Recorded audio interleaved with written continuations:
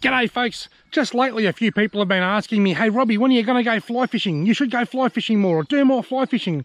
Well folks, today I've come up here to one of my favourite small streams and I'm going lure fishing.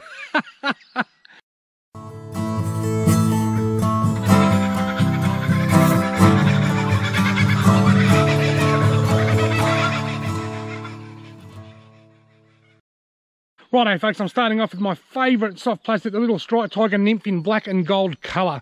Now I will be going fly fishing soon. I do love fly fishing, but I've got to do it when I want to do it, not when people tell me I should do it. So probably pretty soon I'll see a few more fish rising and I'll be thinking I really need to get the fly rod out. So stay tuned because I just about guaranteed that I will be fly fishing soon. But today I just want to go lure fishing. I'm giving myself the best chance of catching a fish. I'm in a stream that I know has got quite a lot of fish. I fished well last year. I'm using my favourite lure. Can't fail, surely. Right, now I'm going through there, but if it gets too tough, dun da da.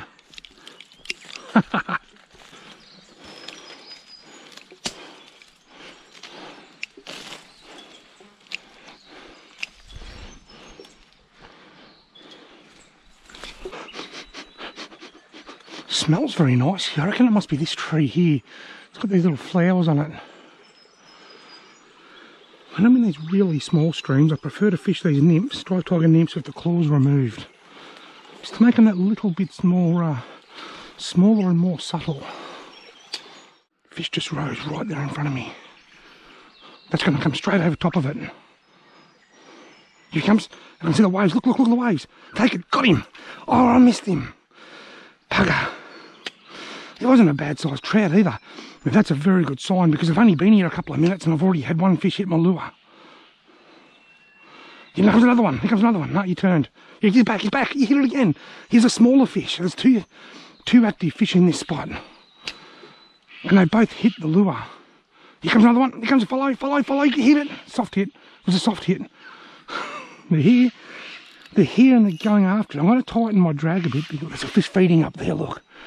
I'm going to tighten my drag a little bit because that first fish, when he hit, he pulled drag. Maybe if the drag had been a bit tighter, the hook might have set. Here's a follow. Here's a follow. Look at him. Following it, but not taking it. This is so exciting. This is what I love about trout fishing. Imagine if I had bought the fly rod. Here's look, follow, God, he hit it. He was only just hitting the tail. Imagine if I had bought the fly rod, I wouldn't have been able to get a cast in here. It would have been frustrating seeing all these trout rising and not able to actually cast them. Here comes a follow. Oh, he hit it. Yeah, where he wants it. Look, he's down here. He's followed it all the way down. He's under it now. He's swirling around in the shade there, look. He wants it, but he's a bit cautious. He's just gone over there. Here he comes. No, he knows. He knows it's a trap. I can see a nice trout about 30 centimetres long sitting in the middle of that pool. That's going to come past him. Here he comes. Oh, he hit it. He hit it again. Didn't hit it hard enough.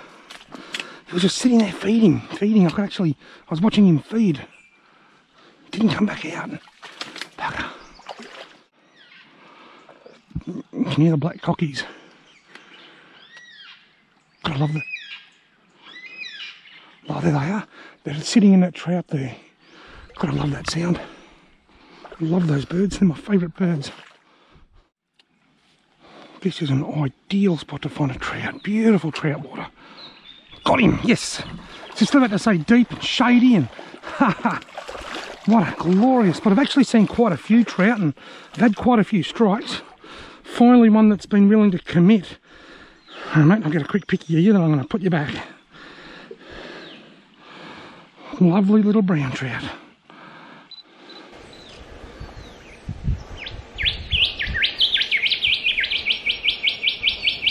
There you go, buddy. See you, mate.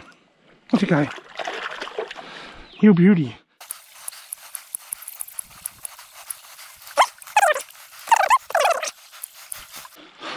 Now, not only can people like me get through, but fat people can get through too.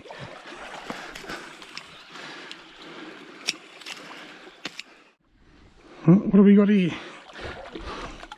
A crayfish. I was going to grab him, but he took off. I don't know where he went. I've made the water go all dirty. I'll let my dust settle. I'll see if I can, there he goes.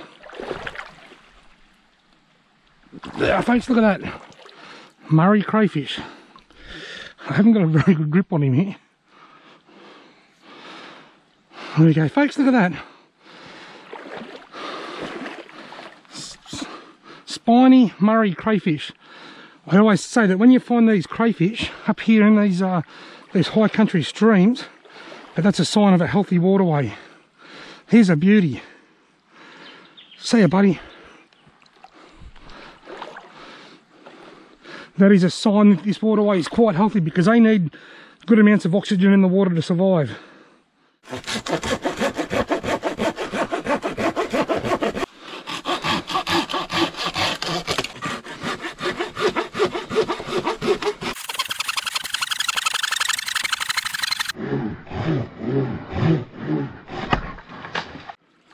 Not many blackberries here, check this out. Trout fishing in Blackberry Creek.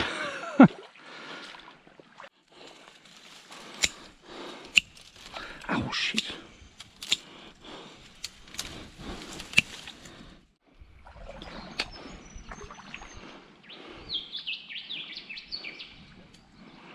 Strange, I didn't see it following there.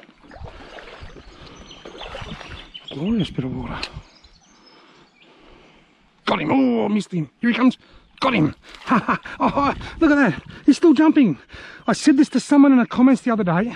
I've had fish let go of the lure and then keep jumping up to over a dozen times. I can still see the fish. He's sitting in the middle of the creek there. He jumped, he spat the hook ended up over here on a blackberry, and then he still jumped a couple of times, and now he's just sitting there in the middle of the creek. Look, he doesn't know what's going on. He hasn't got a damn clue. He's rattled. Look. I'll touch him with my rod and he'll take off. What's wrong with him? Oh, you're not even hooked, you silly fish. What's wrong with him? You're not even hooked, you silly fish. Look, he thinks he's still hooked. What's wrong with you, mate? Look, go. I only said to someone the other day I've had them jump out of the water after they get off thinking that they're still hooked. And they replied and said that would be funny to see. I can't remember who said it, but I hope you watch this video. Righto folks, the striped tiger nymph was enticing a lot of fish to come out and strike. I can actually see fish swimming around while I'm standing here. The striped tiger nymph was enticing strikes, but not aggressive strikes, so I was just tapping at it. So I've swapped over to the little wild bait minnow that I caught trout on last week, because it's got the hooks at the back. So even if they just swipe it gently at the back, there might be a greater chance of a hookup. That's landed right on top of their head. That wasn't really smart, Robert. There's one following it.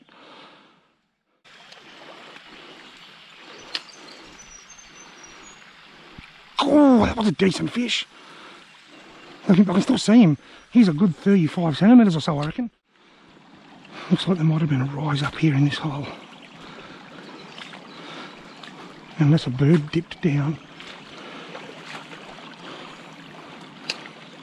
I climb over that tree and got him. Yes. Lovely brown. Ha. Guilty. Come on, buddy. Come here. Quick. I'll get a quick pick. He's not very fat. Very long and slender, this fish. Actually quite thin.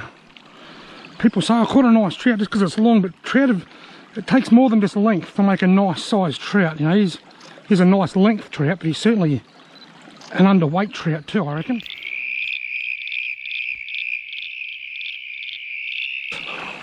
Right, mate, there you go. Sit there. There he is. I don't know where he went. He was just sitting there in the current. He might have swum downstream, I think, instead of upstream. Rightio, folks, video over.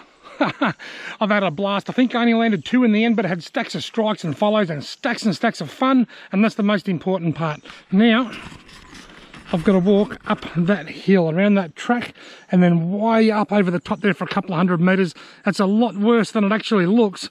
That is very, very steep, and hopefully it doesn't kill me. Thanks very much for watching. If you've liked this video, why not hit the subscribe button and give me a thumbs up, and I'll see you in the next video.